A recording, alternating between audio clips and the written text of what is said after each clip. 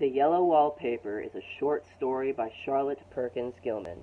When looking at this story through a new criticism lens, it becomes clear that it is not just a story about a woman who becomes insane, but rather one who was insane from the beginning. On the surface, this is a story written from the perspective of a woman writing in her journal. She suffers from nervous depression, and her husband, who is a doctor, has moved them to a run-down summer home for 3 months. The woman is eventually driven insane by a yellow wallpaper that lines her room. Upon deeper inspection of this story, however, there are many hidden symbols and meanings to be found. One example of this becomes clear when the protagonist hallucinates other women trapped behind the bars of the wallpaper. The yellow wallpaper is a symbol for the oppression of women in that era.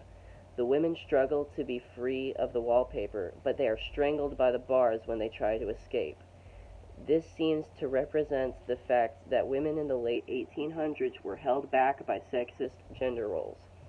Back then, there were obvious divisions between the masculine and feminine roles. Females could not lead. They were seen as too dull and emotional to be good for anything except maintaining the household. Their opinions on serious matters hardly mattered. The protagonist of this story eventually identifies with the women and actually thinks she's one of them as a result of her insanity.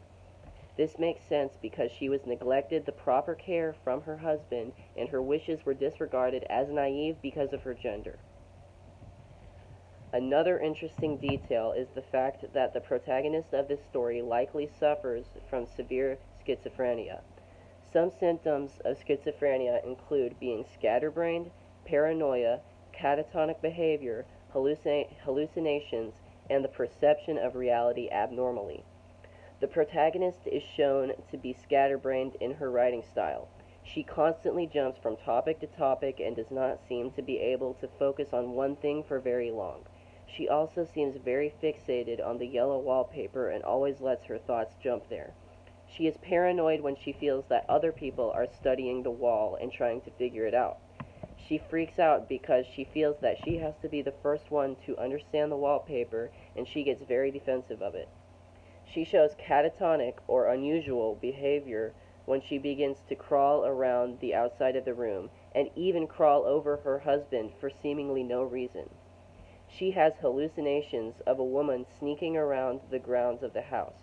She also perceives reality abnormally when she believes that there is multiple women behind the wallpaper who are struggling to get out.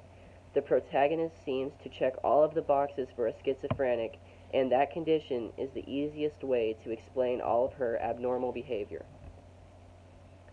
Casual readers of the yellow wallpaper will see the progressive descent of the protagonist into insanity. However, there is evidence scattered throughout this story that supports a darker reality. The protagonist was insane from the beginning. Firstly, her room's window has bars on it. What purpose would a barred window serve in a normal person's room? Insane asylums have traditionally used barred windows as a means of keeping patients from escaping or committing suicide. Another feature of her room that raises an eyebrow is her bed that is nailed to the ground. Insane asylums usually feature immovable beds, unlike a normal room. Also, her husband won't let her stay in a different room.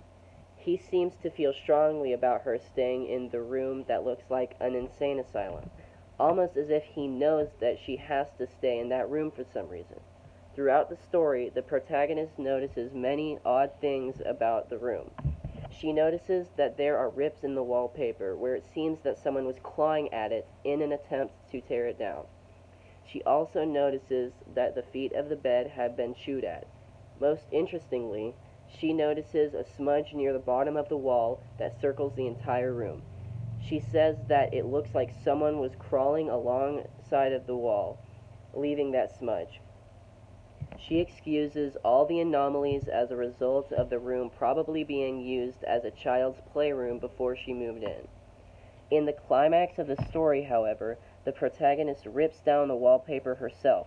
She also chews at the feet of the bed in an attempt to move it. However, the most damning piece of evidence is that when she finally loses her grip on reality completely, she begins to crawl around the room alongside the wall. Her shoulder aligns perfectly with the smudge. This all makes it seem like she's been there doing all of these things for a long time. It can't be a coincidence that all the abnormalities in the room happen to be things that the protagonist eventually does herself. It can be easily explained by her schizophrenia-induced reality-changing tendencies, however. The protagonist doesn't realize she is insane. She convinces herself everything is normal and that children did everything in the room.